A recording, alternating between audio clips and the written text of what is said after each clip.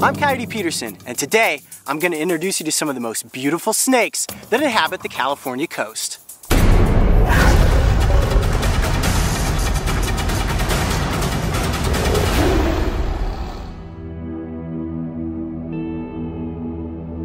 The grasslands of the California coast blanket the landscape with a beauty that must be experienced to be truly appreciated. Today we are exploring the outskirts of the Santa Cruz Mountains in search of the snake species that call this rich habitat home.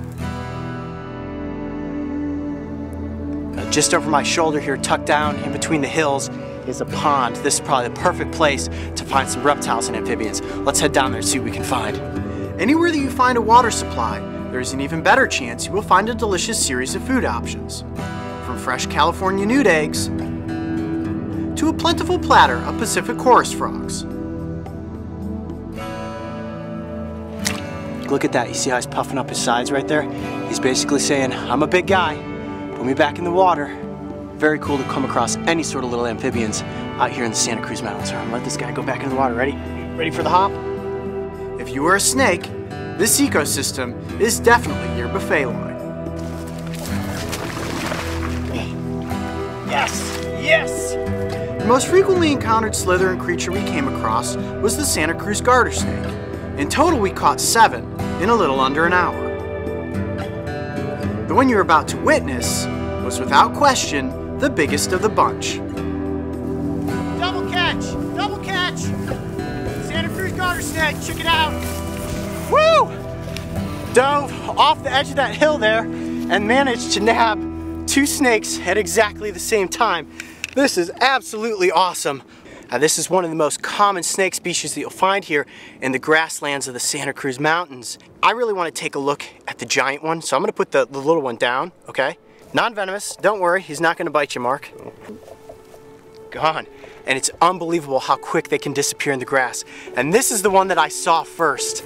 And this is a really good-sized Santa Cruz Garter Snake.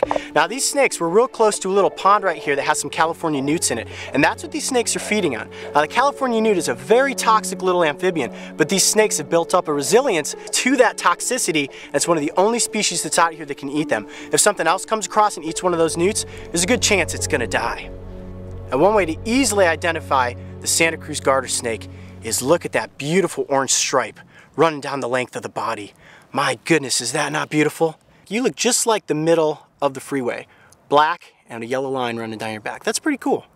Now, I never recommend that you go out and try to pick up any species of snake, but if you are gonna go out and catch a snake, make sure you identify it first. This is not a species that's gonna bite you.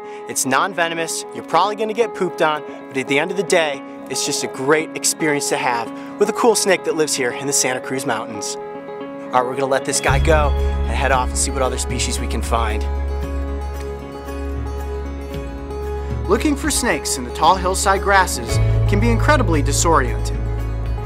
Your eyes begin to play tricks on you, and every gust of wind through the dancing blades becomes the next potential capture. Snakes are masters of camouflage, capable of disappearing into the sea of grasses before your mind even registers what it saw. This next snake is one of the most perfectly cryptic specimens you can hope to encounter, and if it wasn't for diving head first, it definitely would have eluded its time in front of the camera. Got a snake, got a snake.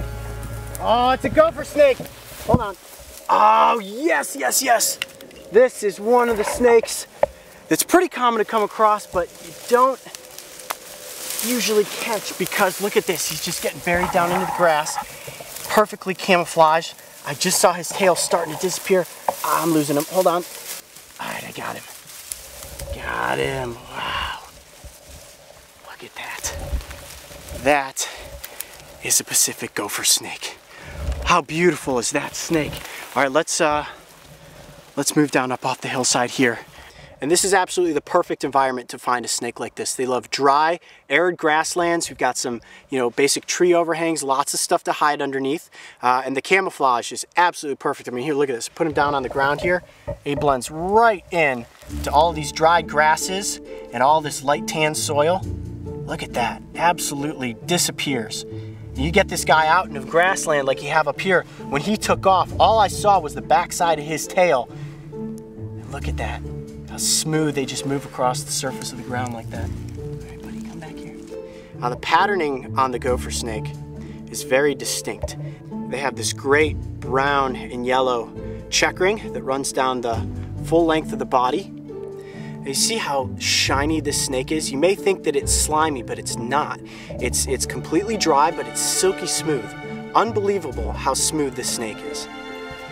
Now the gopher snake gets its name because it loves to go into burrows after its prey. So if you're a mouse or a vole or anything that's out in this meadow, this snake will come into your home and go after you for dinner. These guys are closely related to fox snakes, and one real cool feature about this snake is that, like a fox snake, they will rattle the end of their tails when they feel threatened. So let's say I just came up across this guy and he was laying there and he decided, okay, I'm gonna try to back you off. He'd sit there and rattle that tail. And unfortunately, people sometimes mistake them for rattlesnakes and then they end up getting killed. But this snake is completely harmless. They, as you can see, are pretty calm, very rarely bite, although they will show defense mechanisms where they'll kind of rear back up and show you their mouth and they will hiss. But this one is really being pretty cool to hang out with. What a great find, the Pacific Gopher Snake. One reptile that I really hoped we'd come across exploring here in the Santa Cruz Mountains. Have you guys seen the fox snake video yet? If not, make sure to check it out at the end and tell me which snake you think is cooler. I'm Coyote Peterson. Be brave, stay wild. We'll see you on the next adventure. See you later, buddy.